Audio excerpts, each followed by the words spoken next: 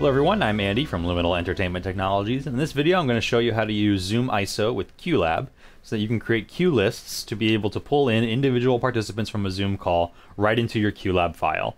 And I'll show you how to do that using the Siphon protocol on macOS, and we'll show you some OSC commands that you can use to remote control ZoomISO as well. This is going to be great when you have linear requirements to be able to go through a show file and grab video feeds on the fly and project them out.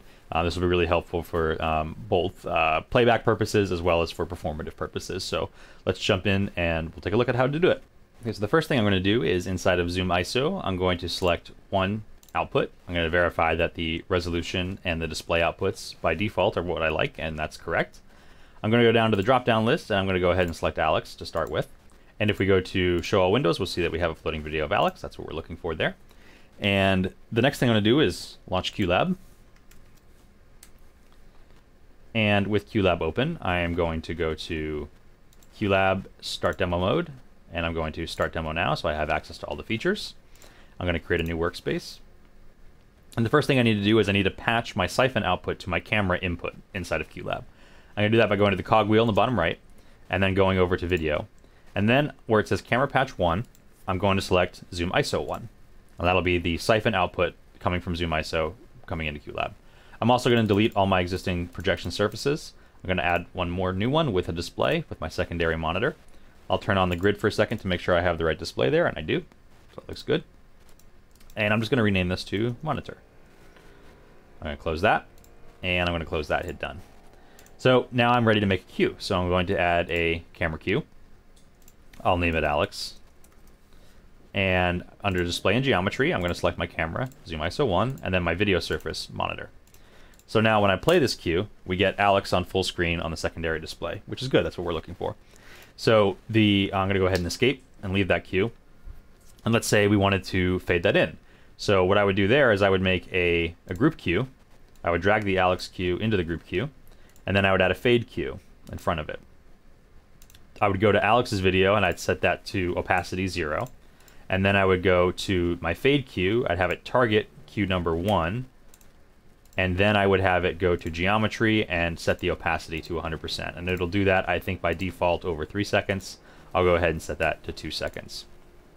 Finally, I'll set my group queues mode to start all children simultaneously. And I'll call this queue fade in Alex. So now when I run this on the secondary display over 2 seconds, we have Alex fade in. That's good. So now let's say I wanted to change this video. I wanted to cut to somebody else. So the way that we would do that inside of Qlab is with an OSC command. ZoomISO supports an OSC command that allows you to route different participants in the Zoom meeting to its outputs. And so we're going to take use of that here. So what we'll do is we'll go over to the settings wheel again, and we'll go over to our network area. And now we're going to add ZoomISO as an OSC destination. We're going to leave the address and the network alone. For now, it's all running on localhost, so we'll leave localhost as the destination. And for ZoomISO, the default port is 9090. You can verify that by going to ZoomISO, Show All Windows, select the Settings pane, and go down to OSC Settings. In that area, you can see that the receive port is defaulting to 9090. So you can type 9090 in there and hit Done. Next, you're going to go over to the network queue, which is these concentric rings in the center of the list. So I'm going to add a network queue. And then I'm going to go over to Settings. I'm going to set the destination as ZoomISO. And then I'm going to type in a command. The command we're going to use to control ZoomISO is /zoom/username/output ISO, all caps on that. And then we need to put the name of somebody we want to cut to. So I'm going to pick somebody from my list. In my case, let me go ahead and escape the queue here. And let me grab Ken. So I'm going to copy Ken's name from my secondary list here. I'm going to just paste it in. So I'm going to do single quote, then the name, and then another single quote. And then we have to select the number, which is going to be the display that we want to go to. So I'm going to do space, and I'm going to do a 1. And so this is going to go under here, and I'm going to say name is going to be cut to Ken, like that. So now if I go back to my queue list, we play the fade in Alex queue, and then we play the cut to Ken queue, and now we're looking at Ken. So now we've created a sequence of events. Now it's not repeatable because we've cut to Ken. We don't have, if I run the fade in Alex queue, it'll fade in Ken because Ken is currently assigned to that output. I'm going to go to the fade in Alex queue block. I'm going to add another OSC queue, and we'll do the same thing we just did.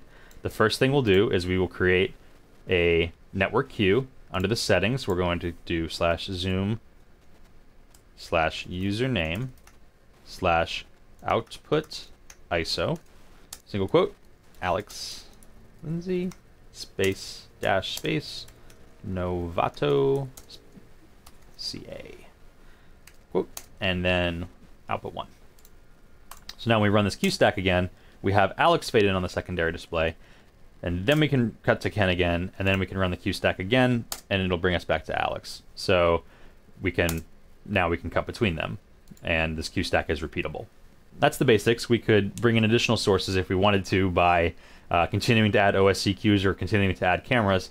But the good thing to know is that when ZoomISO and Qlab are running on the same computer, they can talk to each other via Siphon, and then no matter where they're running, you can control them via OSC. So if Qlab is running on a computer that's designed to control your entire show, and you need to have a command that is used to control ZoomISO, well, you can send that output ISO command as we did here, and you can route that output if that's going out to an ATEM or some sort of playout device. Then you would be able to control on the projector or something like that what user is being sent to that, and you would do that in just a queue list inside of Qlab. So that's the basics of getting these apps to talk to each other. If you have any questions, feel free to reach out to us at info@liminalet.com, and feel free to check out the other videos on our YouTube channel to learn more about ZoomISO.